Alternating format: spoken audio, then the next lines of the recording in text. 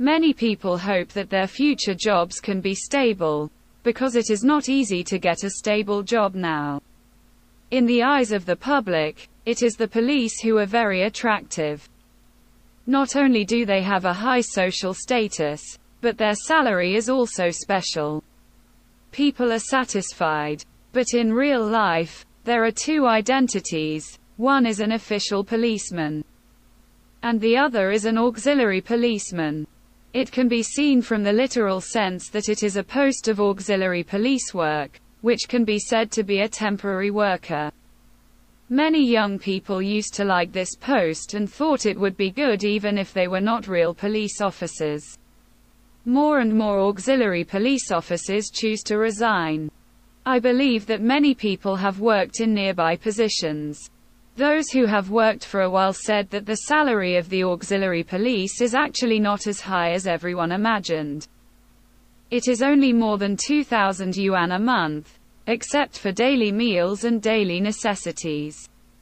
Besides, there is basically nothing left. If a person starts a family and starts a business, but also works as an auxiliary policeman, his salary is not enough to support his family.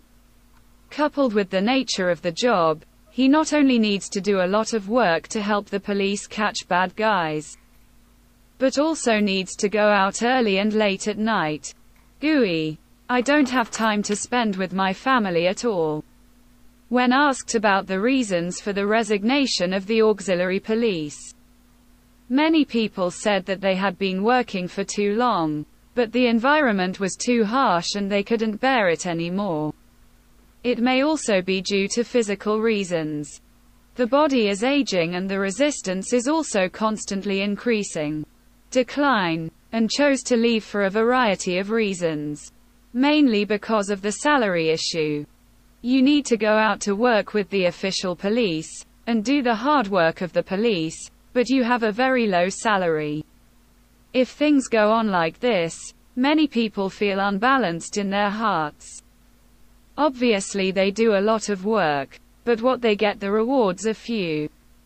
What's more, the auxiliary police have to work with the official police every day. The official police are jobs within the establishment. Looking back at their salary level, many people will say that it is unfair. They are obviously doing the same job, and there is a difference between them. Why is there such a big gap in the distance of an establishment?